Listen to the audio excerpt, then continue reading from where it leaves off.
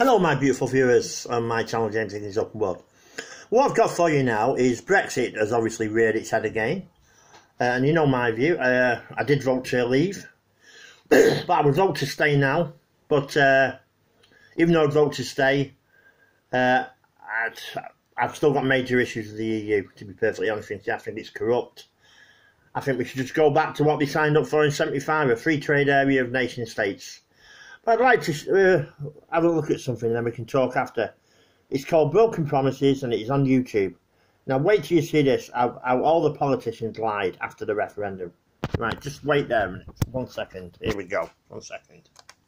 This is a once-in-a-generation vote. This is the once-in-a-lifetime decision.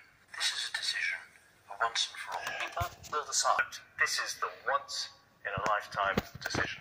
This is a decision, a once and for all decision. We will not be taking a decision like this again in our lifetime. There won't be another referendum on Europe. This is it.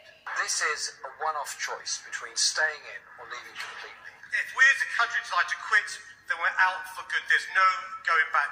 There's no second vote. There will be no second referendum. No, I don't think we need a second referendum. The referendum is clear and has to be accepted, and we can't have a rerun of the questions put to the country. I say that with all the conviction and all the sincerity I have. It's so important, this decision. If we vote to leave, then we will leave. If people vote to leave, we leave. You vote to leave, we're out. That's it. We're going. Whatever the result is, we have to respect it. We respect the result of this referendum.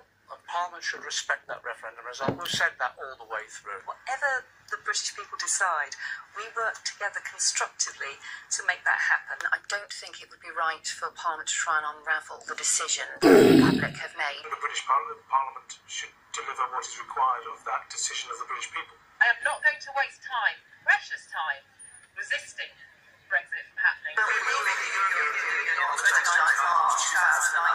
We'd be out of the single market. We're leaving the single market. We're leaving the customs union.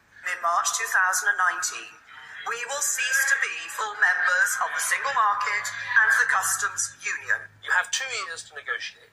At the end of those 2 years, you are out, and you have to operate under World Trade Organization rules. No deal would be better than a bad deal. And it will be the final decision. And if anybody's in any doubt, we are going to leave the European Union on the 29th of March 2019. Well, there you go. You heard it yourself. You heard it yourself. 1 second and we'll get back to talking about it. Well, you heard it there yourself. We would leave the customs union, we would leave the single market. Right? Now, I point to this, when I debate with the Remainers on Facebook, I point to this particular video, but they come up with excuse after excuse after excuse. It just proves beyond a shadow of a doubt that the politicians from all parties, Labour, Liberal Democrats, the Conservatives, they're all a pack of liars. You saw it yourself, they all promised to respect the referendum result. You heard it from David Cameron, you heard it from the former Prime Minister, Theresa May. We would leave the single market and the customs union. And to me personally, after the referendum, the Remainers tried every dirty trick in the book to get us to stay. And if you heard it yourself. If you need to rewatch this video and rewatch it, what do I think will happen? Will we leave on the WTO? It will be a miracle, in my opinion, if we do. I think some sort of cobbled deal will be cobbled together that won't please the Remainers and it won't please the Brexiteers.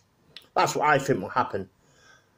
But I've got very great doubts that we will leave on the WTO, because I think we should leave. Even though I would vote to stay, we should still leave fully.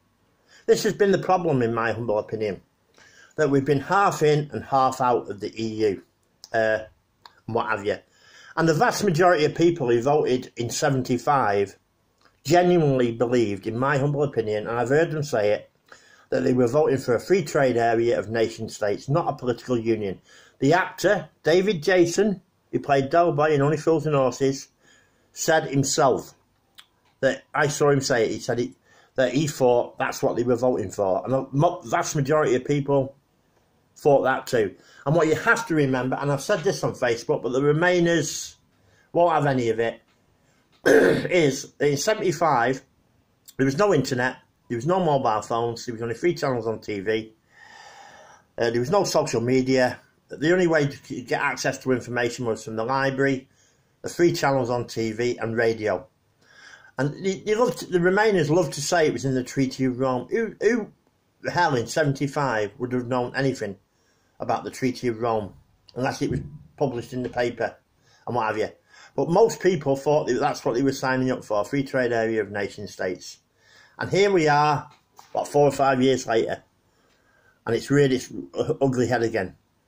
And then you've got, I think the worst Remainer, who has been, in my opinion, humble opinion, radicalised by the EU, is a presenter on LBC radio called James O'Brien. He spends his whole days basically going on about Brexit and Trump.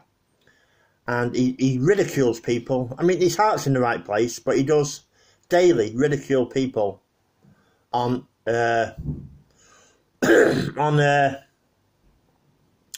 Brexiteers who ring him up. I don't know why they bother. You're never going to change his opinion and what have you. I mean, personally, I think the EU is run by Germany and France, and I've always thought that. Well, I haven't, because I used to be pro-European, but I do now.